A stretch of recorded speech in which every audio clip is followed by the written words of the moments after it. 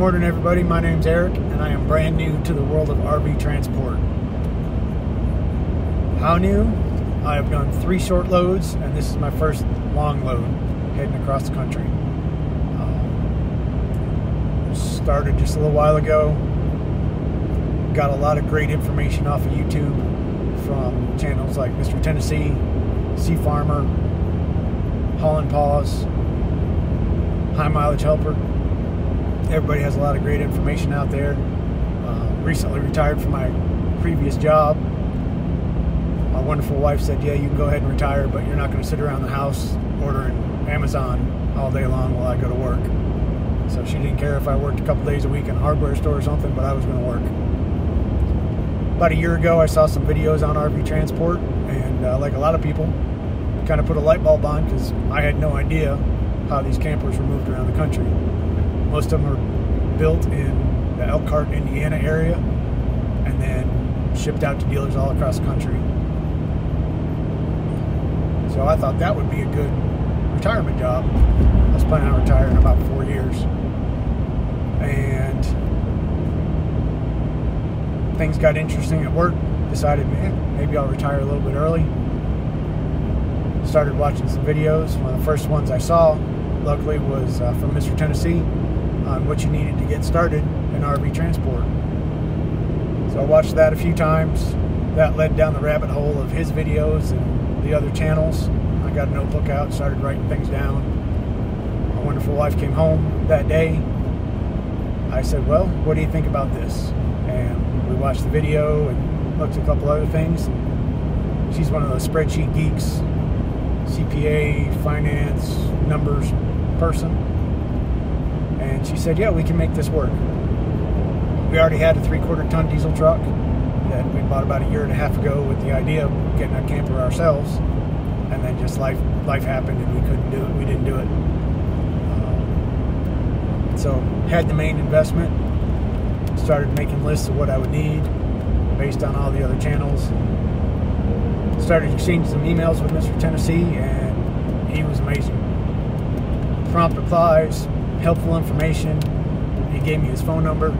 We chatted a couple times, answered any questions that I had. So put in some applications. Got an email from one back, started the process, and here we are now. So I'm actually on this first long trip with Mr. Tennessee, and he suggested I start doing some videos on the RV transport world from the perspective of a newbie. So here I am, which is putting me out of my comfort zone because I don't like having my picture taken. I don't like the sound of my voice, and I try to avoid being in videos whenever possible.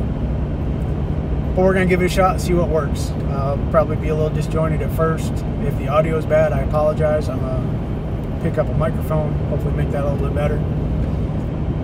But I figured do some videos on how I got into it, the process, what equipment I purchased, purchases that were good, purchases that maybe not so good and I'm going to change out, and just how I got into it and what it's been like so far. Like I said, it's my 4th trip. I'm really enjoying it. This trip had some challenges. I'll talk about that in a little bit, but I'm still smiling, laughing, having a good time. We've seen some beautiful country, had some interesting weather, and just having fun doing it.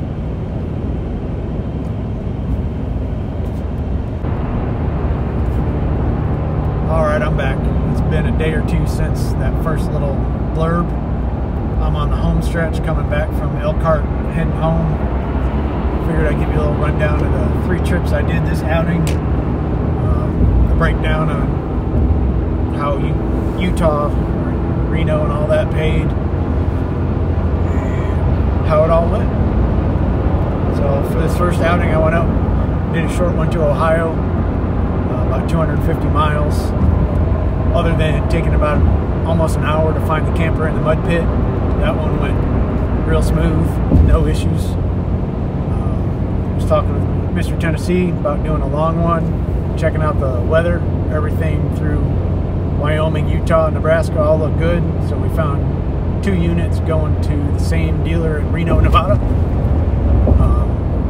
called in to book that. They asked if I could do another short one beforehand, which I was already planning on doing. So I took another one to Ohio for them. That one went smooth, except for frozen trailer hitch. Note to self, bring something to heat the hitch. Got that delivered, met up with Mr. Tennessee, went to our yards, picked up trailers, met at a truck stop, started heading out. Everything looked great until we got into Iowa. Then the weather started looking like it was taking a turn for the worst. Heading in through Utah, Wyoming, into Nebraska. So we kept going. We wound up stopping a day early, or early in the day, in Wyoming. We had high gusts, a lot of rain. Just didn't feel comfortable going, so pulled over, stopped for the day after just a couple hundred miles. Got up the next morning. Weather still was looking pretty iffy. Started heading out. Another couple hundred miles, signs started popping up. Interstate 80 closed. Another short day. Pulled off. Spent a long day again. Got up, started heading out. Everything was weather was clear. No other weather issues on the way out to Reno. Did have a couple mechanical issues. Going up a slight incline, I heard a thunk. My engine light came on and I couldn't get power to go above 50, 55 miles an hour. The turbo wouldn't go above 7 PSI. So luckily we were a mile from a truck stop. We pulled in. Mr. Tennessee has an awesome Autel scanner. Hooked that up to the port. Everything comes back transmission related. Either the solenoid, the switch, or dirty or low transmission fluid. So we started with the easy stuff, pull the stick, sure enough it's low. Get that added in, fire up the truck, everything looks good, lights off, got throttle response, turbo boost pressure's looking good. Only lost half hour, 45 minutes on that one. Later on in the trip, he calls, says, my tire's going low. Pull off another truck stop, look at it, can't find anything wrong with it. So we're gonna swap out the spare tire. Get that swapped. He's hauling a fifth wheel. Can't put it in his bed, so that's in the back of my truck. Definitely two things that went easier having two people with the right equipment. So I would definitely recommend, especially starting out, if you can find somebody to do some runs with, team up, work on the buddy system, help each other out. You know, I don't know how long I would have sat there if I could limp it to a new Dodge dealership close by, but they weren't going to open up till Monday. It was the weekend, so that's on the Christmas wish list. We'll see what Santa brings for me this year. That scanner. My jack wound up working better. Get his truck up for the spare tire, so everything worked out. Got to Reno about 11:30 in the morning. Talking to another driver, said that he got there at 8 o'clock and he was number 10 in line. So we were about 14 or 15 and they were running around like crazy. But everything went smooth on that. Great people out there. She had a couple drivers giving her grief about how long the wait was. We just said, whenever you can get to us, we'll be here. I think she actually pushed back her lunch break to get us checked in before she went to lunch. We appreciate it, had some jokes. Just pays to be nice to people. You don't know what they're going through. After there, we went to a tire shop, tried to get his tire swapped over, patched, repaired, whatever, put back on the truck. They put it in the dunk tank, and his rim is cracked. So he'll be staying on the spare tire the rest of the time. He's been dealing with his, where he bought them from. Supposed to be still under warranty. So he had some phone calls and texts going back and forth with them. I know he's going to put that in a video and tell you all about it. Run back started off smooth. Then we start getting alerts that another front's moving through and they're shutting down parts of Wyoming again. So we pull off in Park City, Utah, about 1 o'clock. No truck stops nearby, so we go to Walmart parking lot, get some groceries. Don't know how long the trip back is going to take. Figure we're here, might as well go see a movie. Nothing else to do. So a movie came out. start looking at the weather, and they're starting to open up Wyoming from west to east again.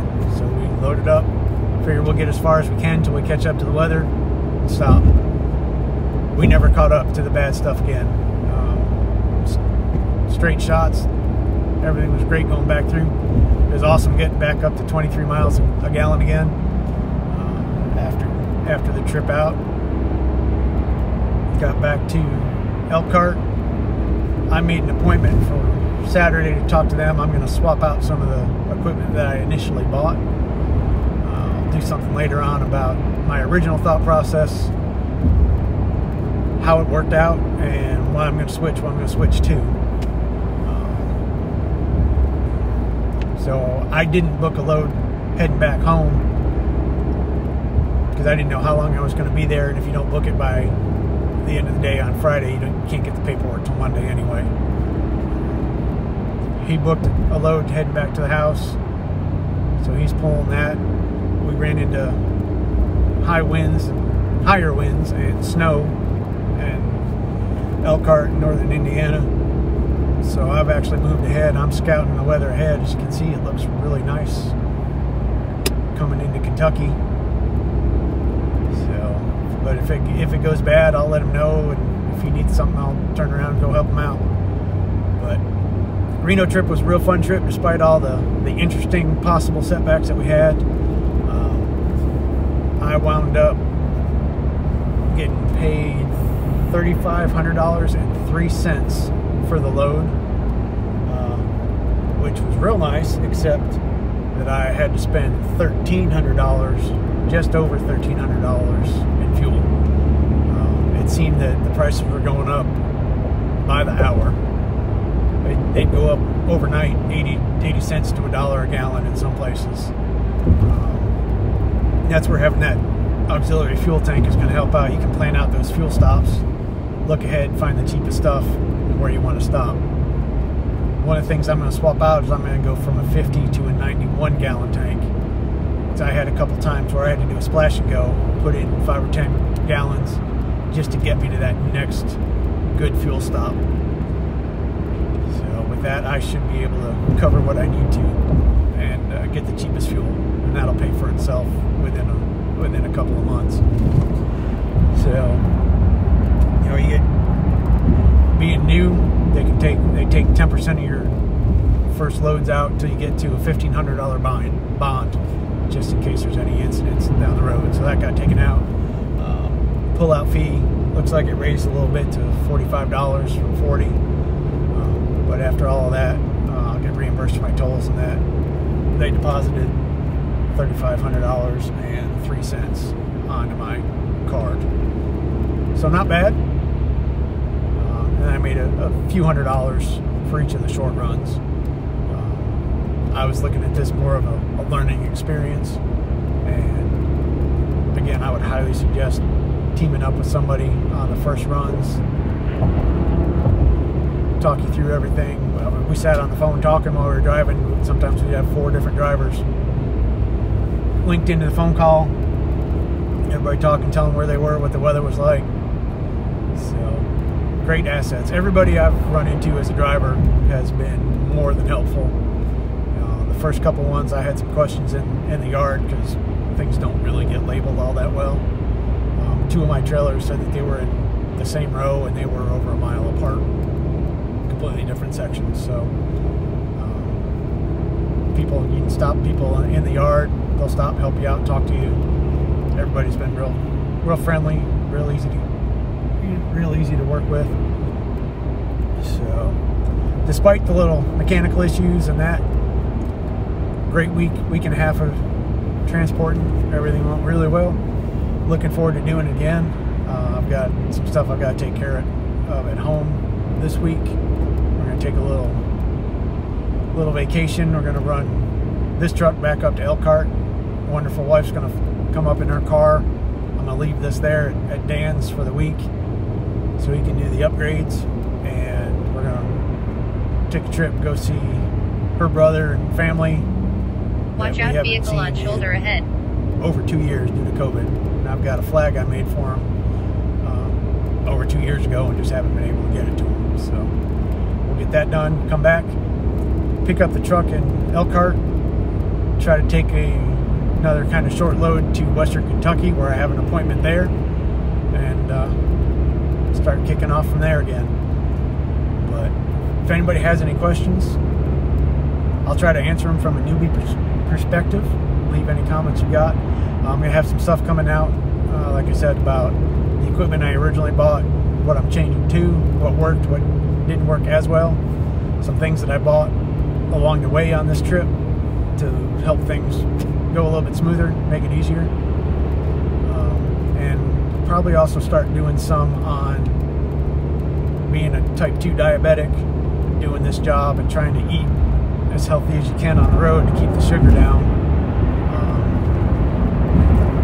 I did okay on this one, but being the first one, I strayed a bit. Have to admit, I did have a bag of those chocolate candies with the hard candy coating and peanuts in the middle that I munched on a few times. But I'm going to work on being better about it in the future, and once it warms up, be able to do some walking around the truck stops and that. So hopefully this will be a little helpful. Like I said, I'm brand new to all of this, both videos and transporting. So bear with me if they're choppy, a little unprofessional to start with. Hopefully things will get better as we go along, and I can share any tips that I've picked up from people or just what I found on my own. But I hope to see you probably in about a week or so. Thanks.